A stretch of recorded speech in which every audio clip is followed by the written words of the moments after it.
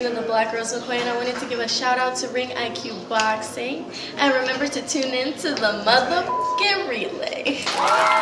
Welcome to the motherfucking relay. We're covering today's top boxing news.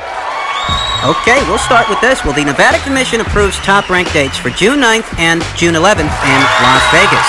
The Nevada State Athletic Commission approved 2 dates Wednesday for promoter Top Rank to stage boxing shows in June at the MGM Grand in Las Vegas. ESPN will televise those cards on a Tuesday night and a Thursday night, respectively. I've been working with the executives from Top Rank. Bob Bennett, the Nevada State Athletic Commission's executive director, said during the meeting, I've reviewed their operations plan. They're still in the process of completing it. It's very comprehensive.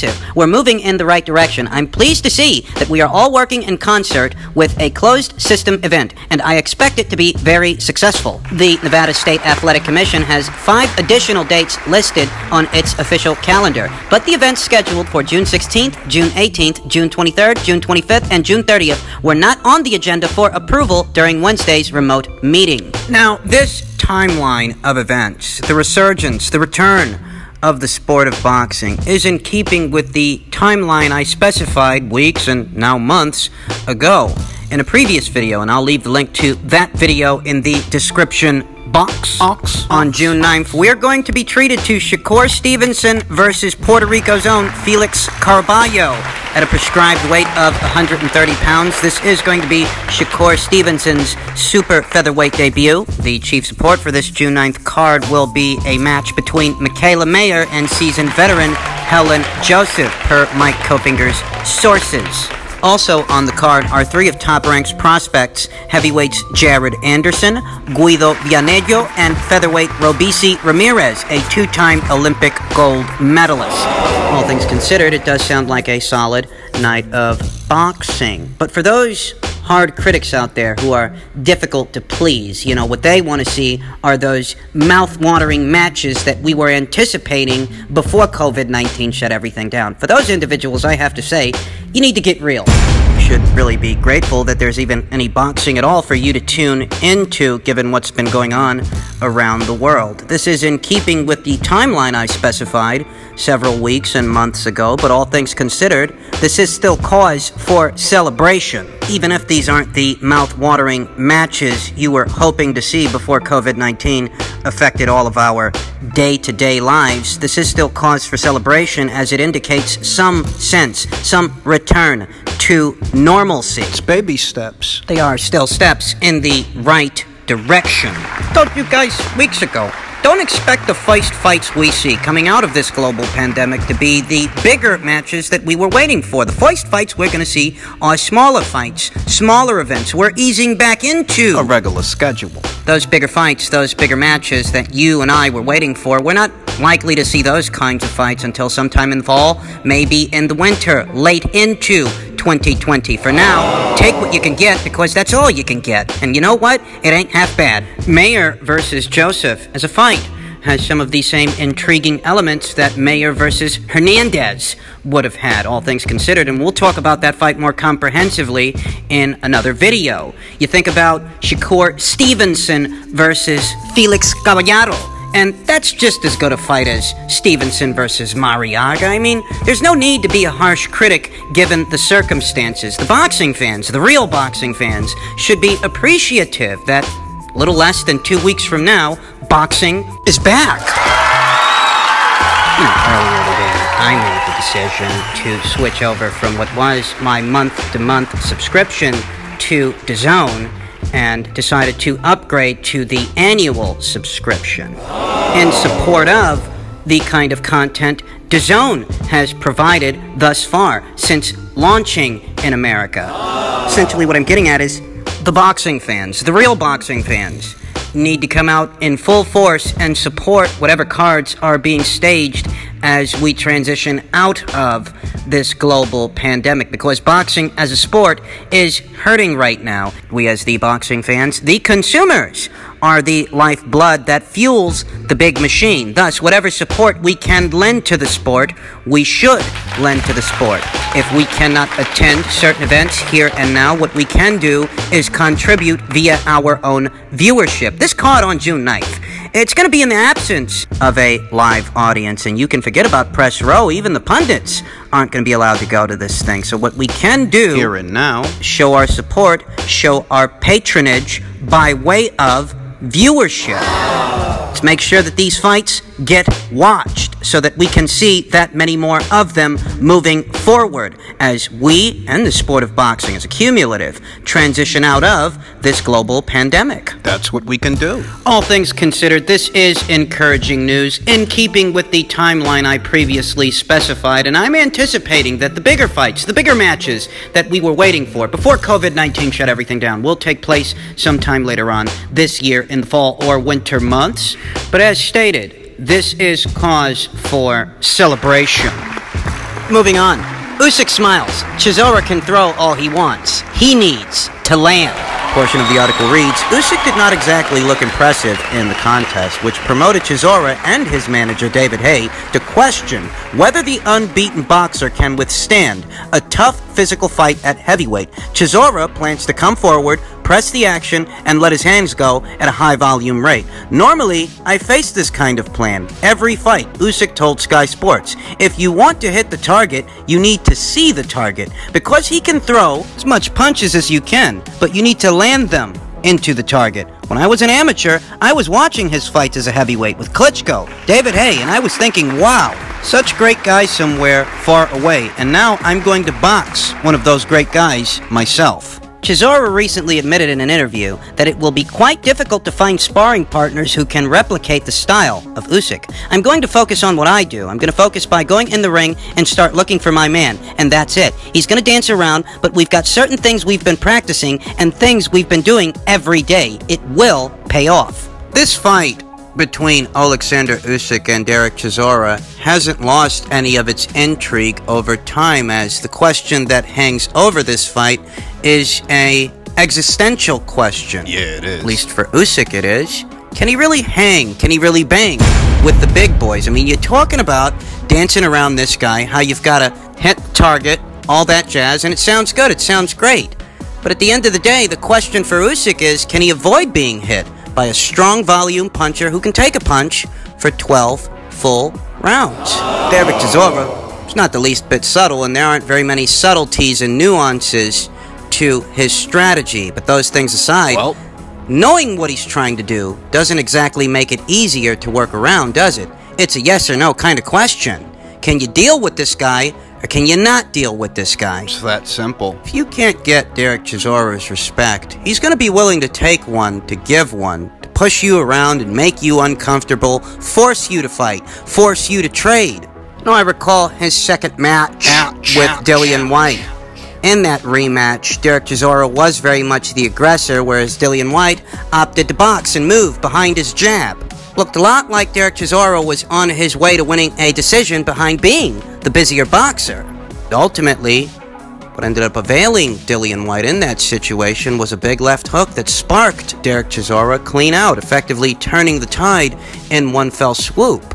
You'll excuse me for saying so, but I am unsure that if Usyk finds himself in a similar situation to the situation Dillian was in, that he can Do the same. put out Derek the way that Dillian White put out Derek. Oh, granted that Usyk exhibits a lot more polished skill and nuance, subtleties, than a Dillian White does, but a Dillian White has all of the size and punching power that here today we are unsure of when it comes to Usyk. You know, that Jorge Linares versus Pablo Cano fight at 140 pounds, that comes to mind. Was a situation to where we know that Jorge's a more skilled boxer than a Pablo Cano, and we even know that he was a more accomplished boxer than a Pablo Cano. Jorge Linares was a 3-division champion. But at the end of the day, going up to 140 pounds was one division too many for Jorge, as it was Pablo Cano's size that he could not deal with. Could that happen to Alexander Usyk? That is the question. It's not far-fetched at all to say that, you know, Derek stands a fighting chance here. He does. It's not a foregone conclusion that Usyk wins this fight. It really isn't. I don't know when exactly the people over there at Matchroom plan on staging this thing. Do they plan on waiting? Do they plan on waiting until the fall or winter months before they decide to go ahead with this thing when they feel it's safe to stage big fights in front of big crowds? Because if they do, if they wait until, I don't know, October, it will have been a full year's time since Alexander Usyk had a fight. That Chaz Witherspoon fight. That fight was in October of last year. If you're gonna wait till October of this year to have this Chisora fight, well, it will have been a full year's time since Usyk locked horns with anybody. And I don't really think this qualifies as a tune-up fight. I don't. Nah. Usyk's still acclimating to the heavyweight division. He's only had one fight here against a guy who was in no way, shape, or form a world-level opponent. Chaz Witherspoon could not pose all the resistance that a Derek Chisora can pose. No way. Will pose the night of the fight. And the night of the fight might have been a year's time since Usyk locked horns with anybody. That's not the least bit encouraging for a guy who's currently acclimating to the heavyweight division in what is only his second fight in this weight class, fighting someone as rough and tumble, physical, aggressive, likes of a Derek Chisora. I mean, this fight really hasn't lost any of its luster, any of its intrigue over time. If anything, this adds to it. Boxing being the theater of the unexpected, there's always room for something crazy to happen. What if Derek Chisora proves that Usyk isn't cut out to campaign as a heavyweight? I mean, it's possible. It's not outside the realm of possibility given these circumstances. That's why I've been such a big supporter of this fight, big fan of this fight, because if anybody can give us the answers we need in regards to Usyk's campaign as a heavyweight, it really is Derek Chisora. He's not going to go out there finesse fighting, being cautious and being judicious. He's going to go for it, and you're going to be hard-pressed to come up with the answers. Can Usyk come up with the answers? There's only one way to find out. I want the Spence fight because, ultimately, I saw a big clash between me and Spence leading into a year like this, like a 2020, 2021 kind of year. I always saw the big fight happening, but we were both undefeated champions of the world, and I thought that was how I was going to be introduced into Errol Spence, as an undefeated welterweight champion, and thus with him having two titles, that we would unify the welterweight division with our matchup. So deep down, there's still a part of me that wants to grab my belt back and then really try to manifest my innermost dreams and my desires for the sport of boxing. You know what I think?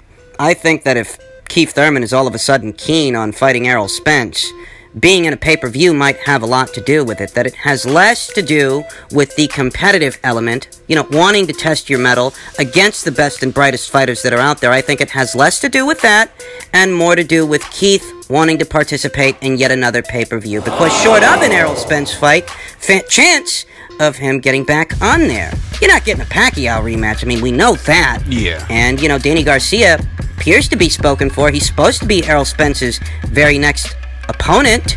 That leaves who for Keith Thurman to fight? Sean Porter? Won't get on pay-per-view fighting him. I don't see that rematch being billed as a pay-per-view or a Danny Garcia rematch for that matter. Not that that's on the table, because it isn't. Like I said, Danny Garcia is supposed to be fighting Errol Spence next. If Keith Thurman has warmed up to the idea of fighting Errol Spence, it likely has a lot to do with wanting to participate in a pay-per-view, and that now is the most opportune time to challenge Errol Spence for those two world titles. Now would be the time, The best time. the most opportune time, to fight him, as he's coming off that car accident. I mean, Be honest. why else do you think he's warming up to this idea? What have you known Keith Thurman to be keen on fighting Errol Spence? The last couple of years, it's been quite the opposite.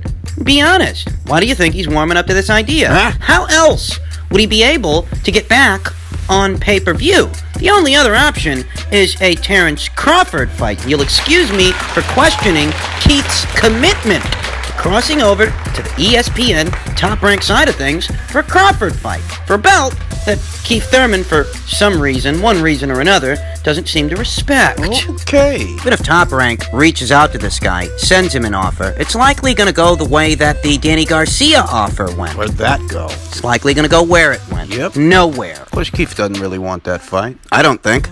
In all likelihood, what Keith Thurman is going to do is bide his time waiting for Errol Spence's dance card to be free. I mean, in between time, he'll fight some, Ivan Redkach kind of guys the same way that Danny Garcia did. What's likelier to happen, and in all likelihood, he'll get the Spence fight, because we all know the PBC plans on doing a circle jerk rotation of formality fights before they decide, if they ever decide, to make the Spence versus Crawford fight. Keith might get it first. At this point, I'd be surprised if Keith Thurman gives Yordenis Ugas the time of day. I'm convinced that what Keith Thurman is going to do is bide his time, navigate safely up until the point he can get that Errol Spence fight. And given the PBC's island policy, maybe he gets him. That's not a bad fight. It really isn't, but what it is a day late and $1 short. There's not as much on the line in a Spence versus Thurman fight as there is in a Spence versus Crawford fight. We all know it. It's the truth. Thurman versus Spence, it's not a bad fight in all the same ways that Garcia versus Spence isn't a bad fight. It's okay. Neither of those two fights are bad fights, but neither of those two fights are on the same scale as the Crawford fight. Now, forgive me for idealizing things, but I'm of the opinion that in order for Keith Thurman to earn that Errol Spence fight, he should have to go through Yordenis Ugas and let the winner of that fight challenge Errol Spence for those 2 world titles. That makes a lot of sense to me, you know? There's a lot of intrigue associated with a Thurman versus Ugas fight, and Ugas needs an opponent. What's stopping Keith from fighting him? They're on the same side of the street, right? And that's what we hear all the time these days. Sides of the street, your side, my side, come over, all that jazz. Keith Thurman, Yordenis Ugas, they're both right there. Yeah.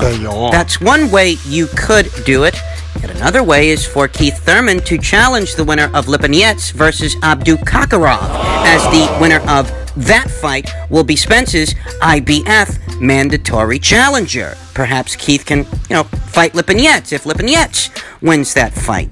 I say this because Keith Thurman, he's coming off a loss. That's what he's coming off of. A loss to a Manny Pacquiao who is in the twilight of his career. He doesn't need to be fast-tracked into a world title opportunities, because there are 2 world titles on the line. He doesn't need or deserve to be fast-tracked into such a fight. He should have to earn it. It's a great pity, the kind of fighter that Keith Thurman has turned out to be all these years later after having unified both the WBA and WBC titles.